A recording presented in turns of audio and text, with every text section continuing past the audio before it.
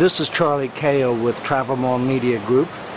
I'm in Paquer Lodge in Costa Rica at the Zeit Foundation's Long Run Members meeting. And I'm with Karen Lewis, who's the founder and CEO of Lapa Rios, Karen, resort. Well, of course, I'm going to ask you to tell us about it, but I do want to say at this meeting with your colleagues around the world of similar eco-resorts, they certainly look up to your accomplishments and methods and such that you've developed. So tell us about your property and how it came about.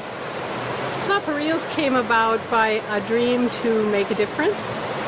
John and I were, in 1990, ready to do another adventure in our life. We had been Peace Corps volunteers in the late 60s and were inspired when, in 1988, we went back to Africa with our then teenagers.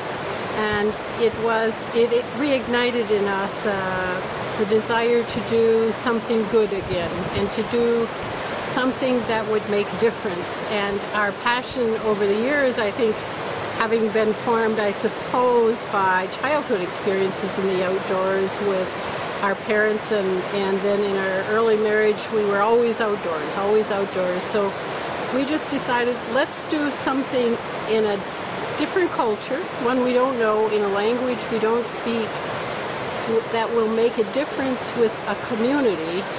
But basic to it all will be conservation big enough to make a difference in the world's biosphere. So it's a rainforest on the Pacific side of Costa Rica. Correct. That nobody lived in, and no. It's oh yes, a lot of birds. Oh, a lot of birds. Fungus, monkeys, snakes.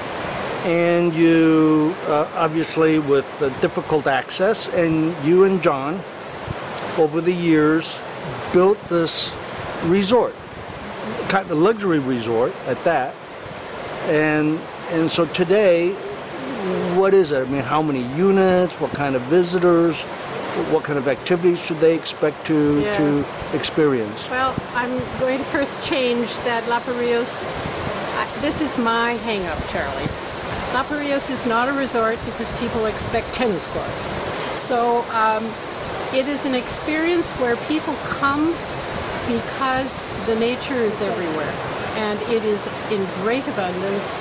You don't even have to get out of bed to see a troop of monkeys passing by your room, or the noisy macaws wake up people at 5:15 as they come flying by in pairs, and so it's very inspirational. And I think wilderness is what drives people to Costa Rica, the natural beauty of the country.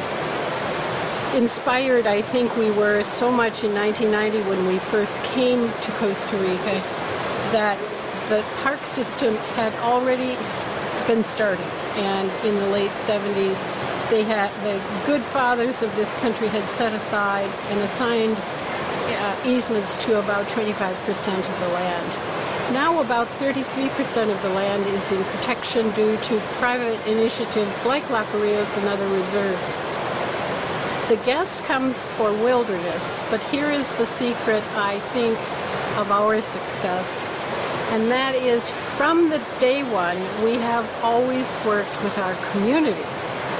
And by working with our community and learning together how precious where we live is, they have been able to turn their lives around to agree with us to our mission statement, a forest left standing is more valuable than one cut down. How does that play in their own lives? They've improved the way they respond to their actions, and if it's something that requires change, they know they're going to have to change, and their family's going to have to learn to turn off the faucet, because by turning off the faucet, they lower their water bill if they've moved from the countryside into the villages where they do charge for water. So guests come to experience wilderness, they become dearly attached to our staff, to to our community projects. Our staff and guests get involved together in community projects. So this kind of tourism, called sustainable tourism as a basic word, is how do you sustain not only the environment and the conservation that we've set aside, but how do you sustain the local people and their culture? Karen Lewis, I'm sorry John is not here to join us, but Karen, co-founder and owner of Lapa Rios. Sorry I called it a resort. It's a yes, I am. I'm learning a lot. And by the way, Karen, to watch you today with the morning bird watching and just being around you and how you act like it was the first day you've ever been in Costa Rica and in the rainforest. And I realized that you live your life like today is the first day of your journey. What a nice thing to say. Thank you. I shall learn from that. Thank you kindly, Charlie. Thank you.